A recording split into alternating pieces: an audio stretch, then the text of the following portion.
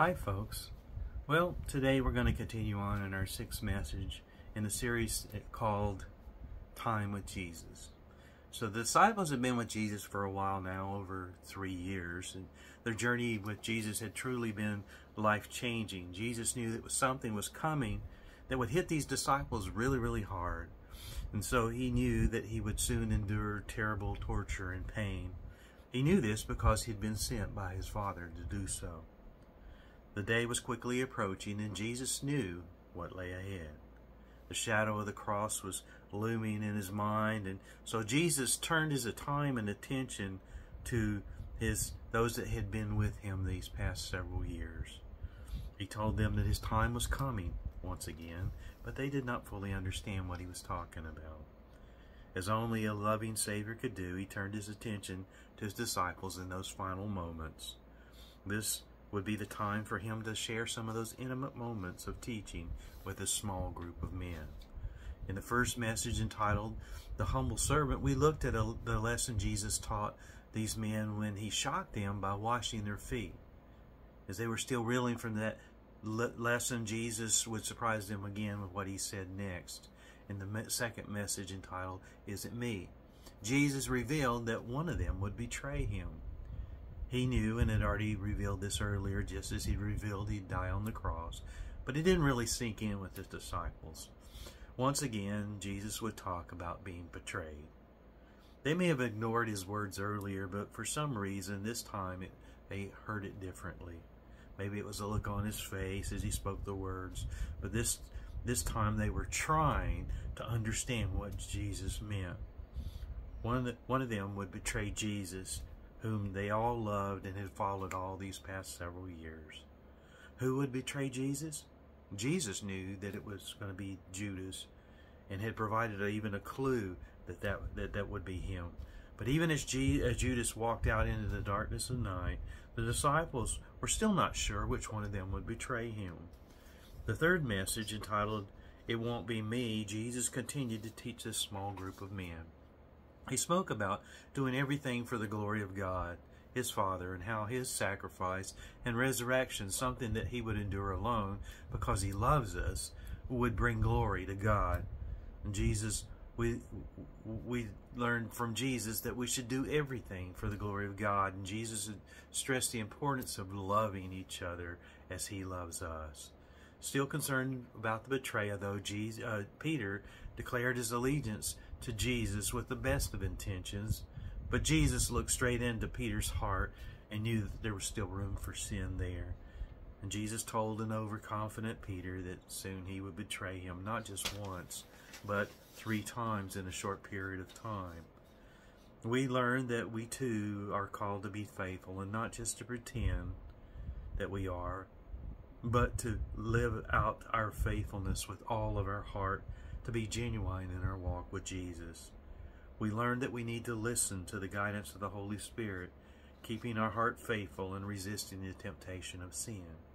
In our fourth message, entitled Knowing the Way, Jesus continued this time of teaching, and he told his disciples, Do not let your hearts be troubled, to set their hearts at ease, and so that they could experience peace in their lives. Jesus told them to have faith in him and to trust him with a mountain-moving type of faith. Jesus revealed that a place had been prepared for all of us in heaven, and there is still room for all who would believe. Finally, Jesus reminded them and us that he is the only way to get there, and that we must believe that he is God's Son, and that he has paid the price with his precious blood. Last week, in the fifth message entitled, You Are Not Alone, Jesus focused on the following. He said, If you love me, keep my commands. And as a believer, we are not alone. The Holy Spirit lives in us forever.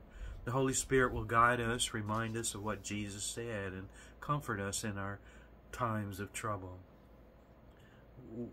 That we will be reunited with Jesus when he returns, when we see him in heaven, where we will live with him for eternity. And finally, Jesus gives us real peace, a peace that comforts our soul.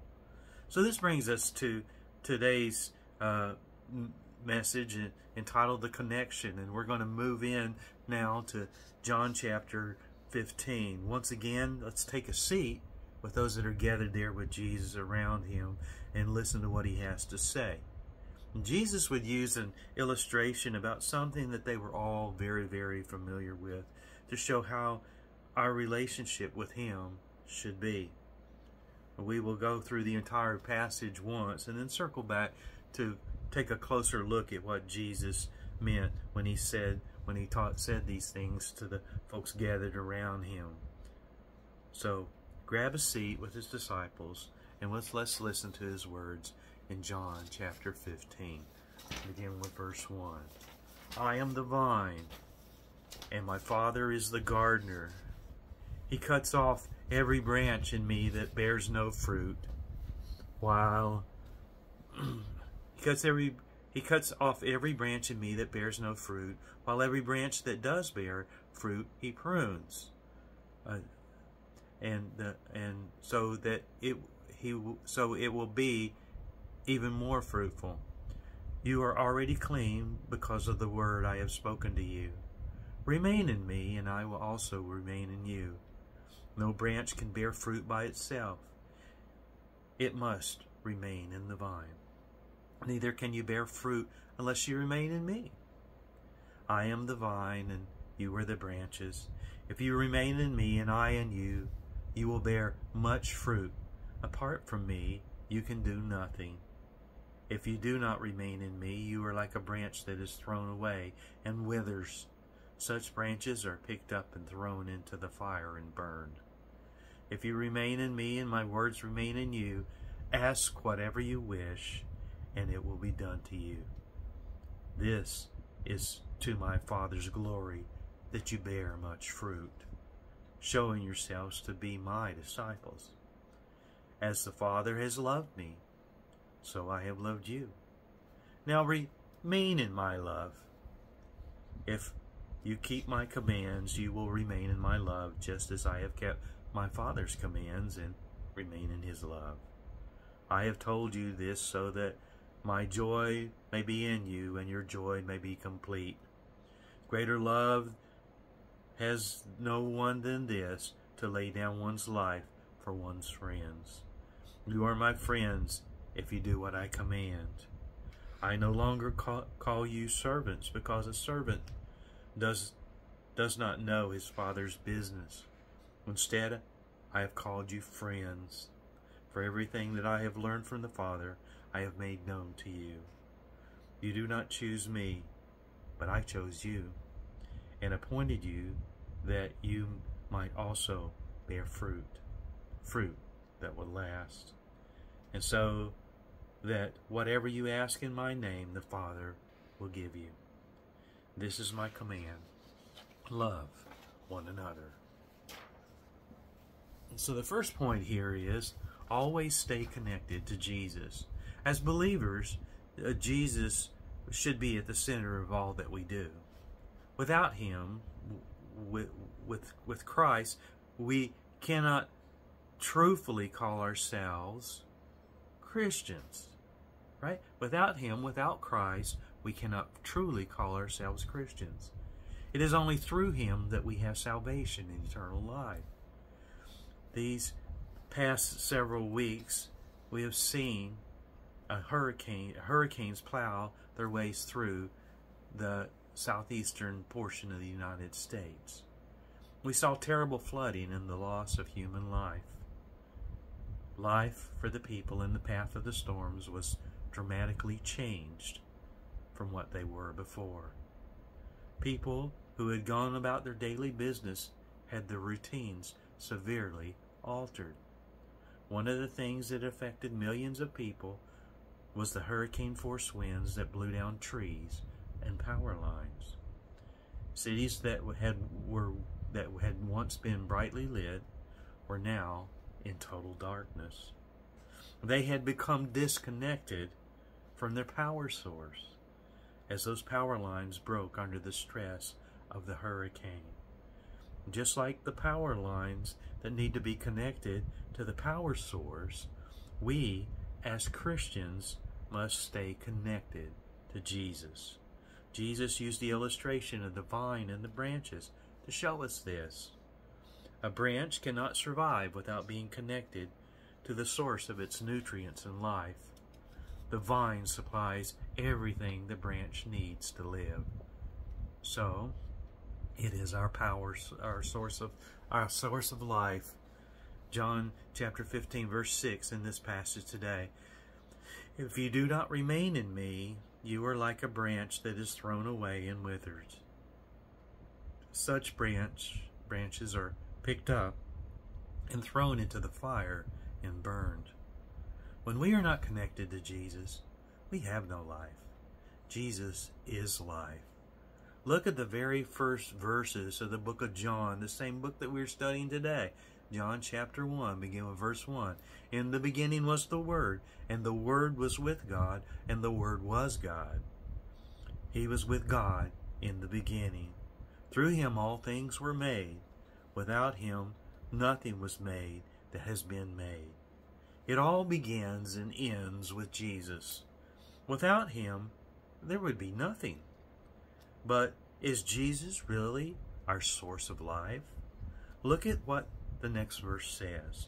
In him was life, and that life was the light of all mankind. The light shines in the darkness, and the darkness has not overcome it.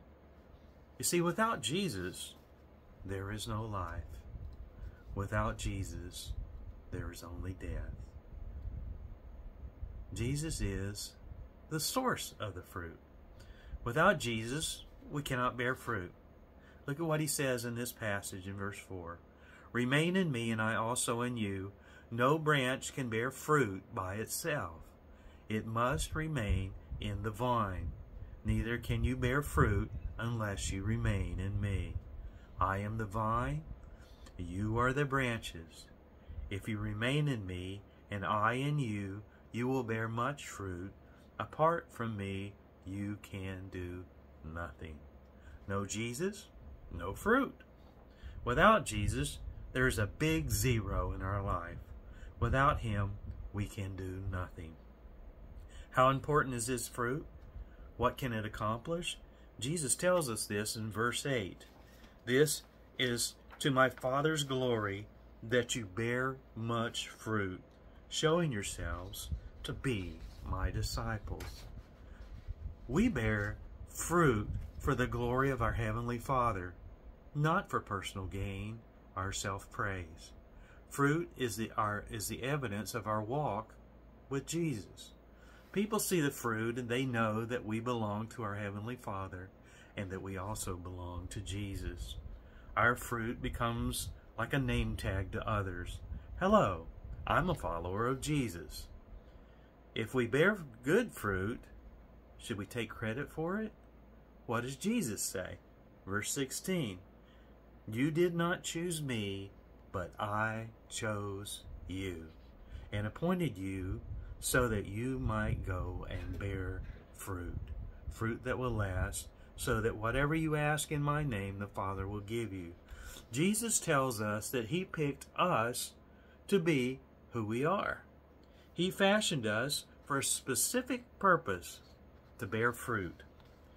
It may be easy to be proud when others recognize your fruit, but keep in mind that the fruit is produced for him under his direction. He is the true source of fruit. He is also the source of power. Like we said before, our power comes from being connected to Jesus and his Father. When we stay in a close relationship with him, his power flows to us. In the center of his will, in the center of his will, something extraordinary happens. Look at what Jesus says in verse 7. If you remain in me, and my words remain in you, ask whatever you wish, and it will be done for you. Still not convinced? Remember, if Jesus repeats something, it must be important. So look what he says in verse 16. You did not choose me, but I chose you, and appointed you so that you might go and bear fruit, fruit that will last, And so whatever you ask in my name, the Father will give you. There you go again, right? Connected to Jesus, we experience his power in our lives. Jesus is also the source of love. Remember when I said that Jesus repeats things that are important so that we will remember. Well, the one thing that we find Jesus talking about again and again is love. It seems like it always comes back to love. True love comes from the Father through his Son to us. Jesus will focus again on love in the passage today. Look what he says. Verse 9. As the Father has loved me, so have I loved you. Now remain in my love. If you keep my commands, you will remain in my love, just as I've kept my Father's commands and remain in his love. I have told you this so that my joy may be in you, and that your joy may be complete. My command is this: love each other as I have loved you. John would remember this later on in 1 John chapter 4, beginning with verse 7. Dear friends, let us love one another, for love comes from God. Everyone who loves has been born of God and knows God. Whoever does not love does not know God, because God is love. This is how God showed his love among us. He sent his one and only Son into the world that we might live through him. This is love, not that we loved God, but he loved us and sent his Son as an atoning sacrifice for our sins. Dear friends, since God so loved us, we also ought to love one another. No one has ever seen God, but if we love one another, God lives in us, and his love is made complete in us. This is how we know that we live in him and he in us. He has given us his Spirit, and we have seen and testify that the Father has sent his Son to be the Savior of the world. If anyone acknowledges that Jesus is the Son of God, God lives in them and they in God. And so we know and rely on the love God has for us. God is love. Whoever lives in love lives in God, and God in them. And this is how love is made complete among us, so that we have confidence on the day of judgment. In this world, we are like Jesus. There is no fear in love, but perfect love drives out fear, because fear has to do with punishment. The one who fears is not made perfect in love. We love because he first loved us.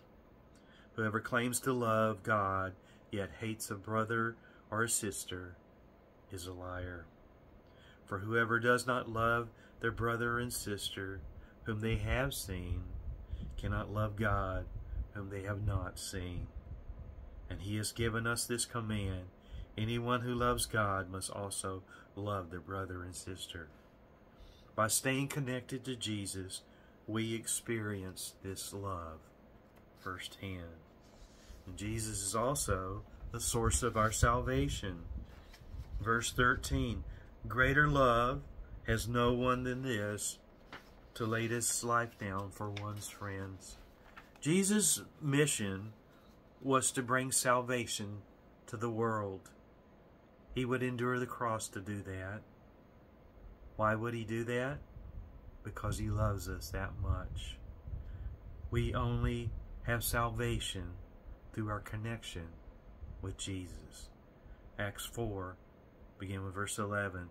Jesus is the stone you builders rejected, which has become the cornerstone. Salvation is found in no one else, for there is no other name under heaven given to mankind by which we must be saved. So he is our salvation. He is also the source of our friendship. Friends are wonderful people to have in our lives. There's a big difference between an acquaintance and a friend. If you're looking for a model friend, look no further than Jesus. He is our perfect friend. Not convinced? Listen to what he says beginning in verse 13. Greater love has no one than this, to lay one's life down for one's friends. That would be Jesus, right? And Jesus says, you are my friends if you do what I command. I no longer call you servants, because a servant does not know his master's business. But then he says what? Instead, I have called you friends. For everything I have learned from the Father, I have made known to you. And you did not choose me, but I chose you and appointed you so that you might go and bear fruit that will last. The old hymn says it well. What a friend we have in Jesus. Jesus himself told us that greater love has no one than this, to lay down one's life for one's friends. And he did that for you, my friend. By staying connected to Jesus, we get to experience the perfect friendship from a Savior who has given his all for us. But being the branches does not just depend on our relationship with Jesus the Son. Our Heavenly Father has an important role as well. Jesus calls him the gardener. We are in the hands of the gardener. I have been to one of those cities before in North Carolina that was recently flooded by the hurricane a couple of weeks ago. Nestled in the western North Carolina's Blue Ridge Mountains is the city of Asheville. Growing up in East Tennessee, we would drive east through the mountains until we arrived there. One of my favorite places to visit was the Biltmore Estate. On the estate is a castle, Biltmore Castle or Biltmore House, built by George Washington Vanderbilt II between 1889 and 1895. It is the largest privately owned house in the United States. But as grand and as opulent as the castle is, I always enjoyed touring the gardens there. Biltmore's 8,000 acres are comprised of 6 formal and informal gardens, a conservatory and natural trails connecting them to the French Broad River and the estate's Deer Park, Lagoon, farmland, and woodlands. As someone who loves plants, those gardens have always had a special place in my heart. Everywhere you look, there's beauty there. In the rose garden alone, there are over 250 variety of roses. But what you quickly realize as you look around at those gardens is that there is an army of gardeners and caretakers that keep everything in pristine and beautiful condition. Without the gardeners, the flowers would not be as beautiful and as healthy as they are. Jesus reminds us that we have a gardener as well. Not just any gardener, but the best gardener. A gardener that created the entire world that we live in. Who best to take care of everything than the Creator himself? Jesus tells us about his Father in this passage as well. Look at what he says in verse 1. I am the true vine, and my Father is the gardener. He cuts off every branch in me that bears no fruit, while every branch that does bear fruit, he prunes. And the Greek word for he prunes is also he cleans, so that it will be even more fruitful. It is God, the Father, that prunes or cleans us.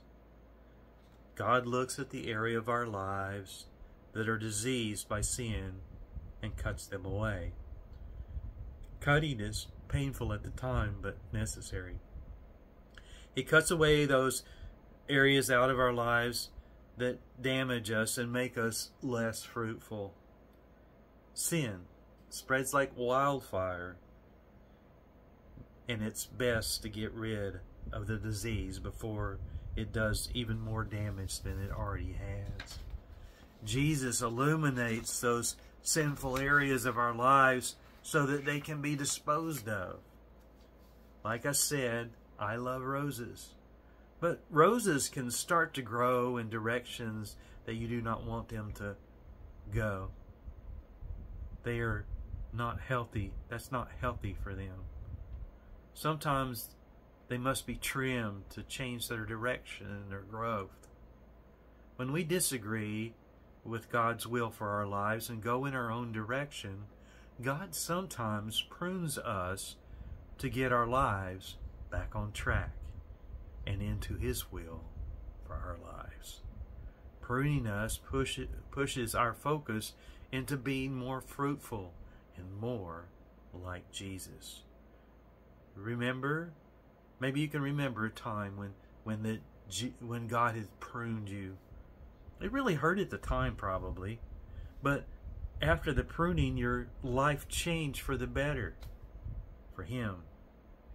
Verse 8, "This is to my Father's glory that you bear much fruit, showing yourselves to be to be my disciples. You did not choose me, but I chose you and appointed you so that you might go and bear fruit that will last. And so that whatever you ask in my Father's name, in the name of my Father, in my name, the Father will give you." A good gardener looks closely at the plant to see what it needs. A yellowing plant may need some iron or some minerals. A drooping plant may need some water. In a sense, the plant is communicating with the gardener, and the gardener sees its needs. God the gardener loves us and wants us to thrive in His will. He listens to us and gives us what we need to be healthy in our walk. At our best and most abundant point, we only ask for His will to be done in our lives and that we bear even more fruit for Him. Our desire is to make our Heavenly Father proud of us by doing His will and embracing the painful pruning as a means to get there. So folks, always stay connected to Jesus. He is our source of life. He is the source of all the fruit. He is the source of our power. And He is the source of love and the only source of salvation for us. And He is also the source of our friendship. He chose us. We are in the hands of the Heavenly Gardner, who prunes us so that we can be more fruitful and mature in our walk. Welcome His pruning and follow His will, folks. I love you all. I miss you all. May God bless each and every one of you.